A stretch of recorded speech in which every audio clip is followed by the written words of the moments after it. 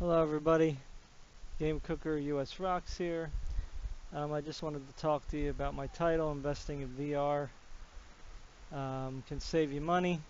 As you can see here, there's a game called Cyberpunk VR, where you can knock around the ball to each other, so you don't have to go to the court to do it. You can just get a friend or play the AI and get your exercise that way. That could save you some money. Pierhead Arcade is another one where you can go to the beach arcade and play bowling and play some of the arcade games that you used to love when you went to the beach.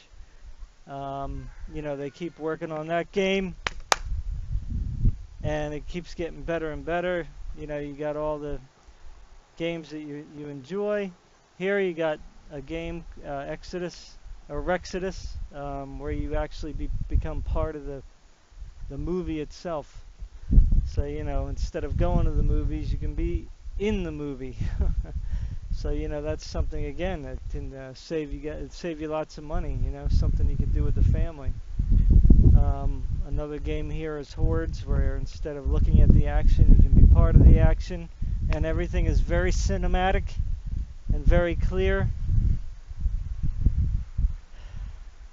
And you get a few scares. I'm just trying to make this as quick as possible, so I'm sorry if I'm speaking a little fast. This is all new and experimental to me, so this is still continuing to be Hordes. You can play with a teammate too. This gives you a little workout also with the range of motion, and it's 360 degrees in virtual reality, so you're always constantly turning and looking. They have other games like miniature golf. This Cloudlands VR Mini Golf gives you some pretty complicated courses to do. That's also pretty fun, and it saves you, again, money going to the mini golf course. This one's Quiver. It's a game where you kind of got to shoot enemies with your bow and arrow. But again, instead of going to the shooting range, you can go here. And you can still get in co-op with somebody too. And most of all, you have Pool Nation VR. So instead of going out and buying a couple $1,000 pool table, you can do it in the luxury of your own home without even having to buy a pool table. So I'm going to continue talking in just a minute.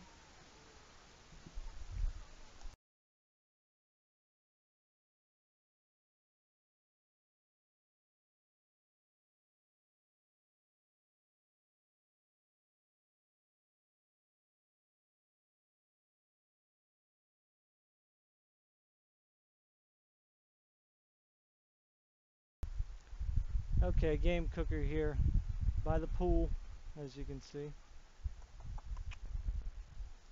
So I just got done talking about a few things. I won't make this video real long. But if you've been on the fence about virtual reality and whether it's worth the investment or not, um, you can't really look at virtual reality as a gaming console or, you know, um, a gaming hardware piece.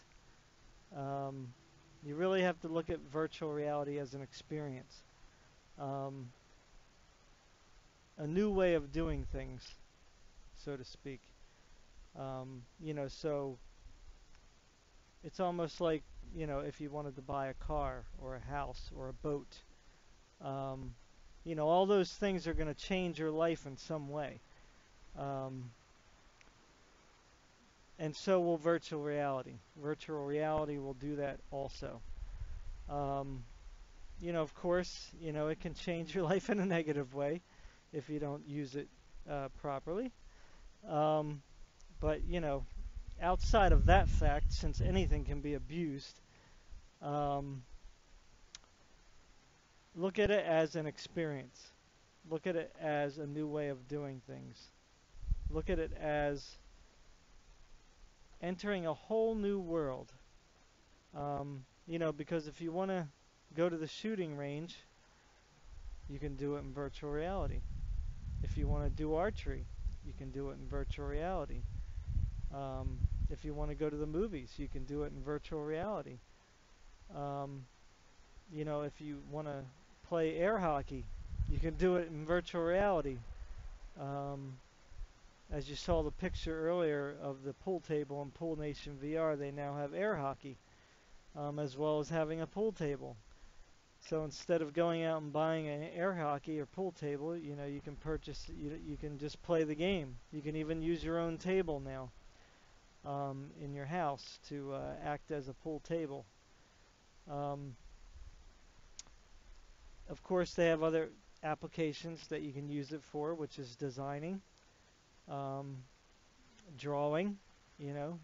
Um, they have graffiti programs now that you can create things in that. Um, they have several other uh, artistic programs out there. They also have sound creation programs, um, where you can make your own samples, and let them be played back by using virtual instruments. I didn't include everything in the beginning, all the screenshots for every game that's out there, but, um, because the biggest expenses are going to be pool table, air hockey table, sound systems, stuff like that. Studios, you can have a virtual studio, you know, where you can create music and you know drumming sounds and instrumental sounds. You do have the game design aspect of it too, like the Unreal Engine. Um, if you're familiar with game design, they have built-in um, Vive support in that, so that you can create your game in virtual reality, which is pretty awesome. Um, so what I'm speaking of here when I say virtual reality, I'm really speaking of not the Oculus Rift, not you know um, Google Cardboard, um, but I'm talking about room scale. Right now, the HTC Vive gives you full room scale. Um, it is a what you could say a large investment, but I don't know why people are even talking about the investment cost because, you know, parents didn't have a problem buying an Xbox, a PlayStation, um, an Xbox 360, you know, PlayStation 3, PlayStation 4, Xbox One, all those things costed several $100s, especially if you bought a bunch of games with them and accessories. So, um, I don't really see why it's a big deal. If you're going to spend money on anything that has to do with entertainment in the home, whether it's a new TV, a new stereo system, whatever, you're going to be spending hundreds of dollars. So, the VR headset with the motion controllers and the lighthouses, you know, um, it's not a toy. Everybody looks at it as a toy, but it's not really a toy. It's a very advanced piece of hardware. Um, Now, of course, you need what you would say a fairly decent PC. You don't even need like a top of the line PC. That's not even true. I've already encountered in forums many people using well below spec um, in VR. Now, it's not recommended, of course. Um, but if you have a high-powered old school system, at least that's a few years old, no more than that, you can probably play VR as long as you got a decent enough graphics card. Um, so is virtual reality worth the price? Yes. Is it worth the investment? Yes. Is virtual reality going to save you money if you like entertainment? Yes. If you like music and being artistic, um, can it save you money there? Well, I believe soon it will, because they're coming out with more and more programs outside of gaming.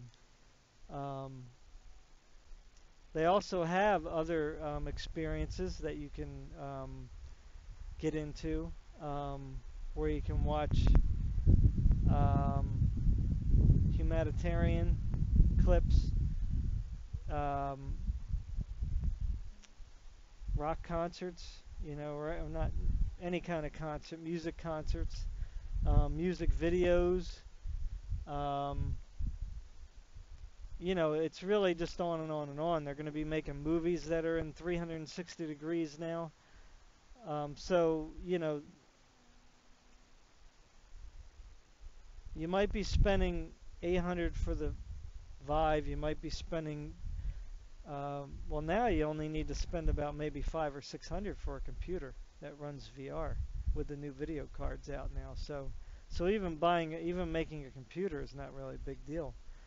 Um, so you know, you're talking about a $1,400 investment. That's not bad at all to be able to do a very decent VR experience now.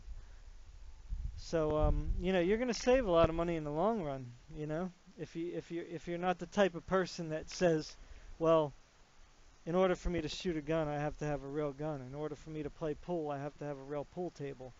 You know, if I want to play foosball, I got to have a real foosball table. You know, well, you're entitled to that.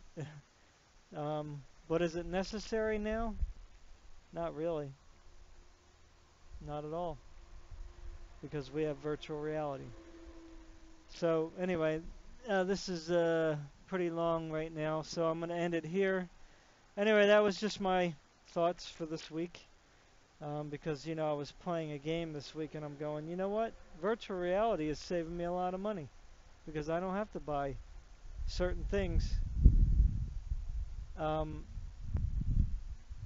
Because I can do it in virtual reality. So, you know, I just thought that that was pretty fascinating.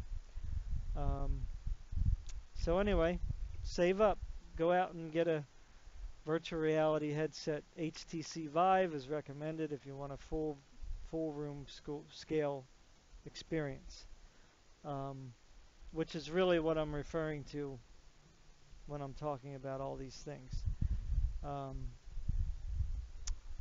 Somewhere down the road, I might be going to an expo and going to show off my virtual reality headset to anybody who may not have tried it. I'll keep you posted on that if I'm actually going to do that. Because somebody I knew went to an expo in Japan and he brought his virtual reality headset and his computer, and he said he was the only one there, you know, that was showing off virtual reality, which was kind of surprising, especially in Japan. I would have thought that that would have been a #1 priority there, but guess not. So I'll try to keep you posted on that and let you know where I'll be. And if you're in the area, you can certainly come by and say hi. You know I'm not that popular, but you know, I told you that I like to do honest videos, and here I am. You know, just a regular guy sharing my thoughts with you. So thank you very much for watching, and take care, and enjoy your virtual reality.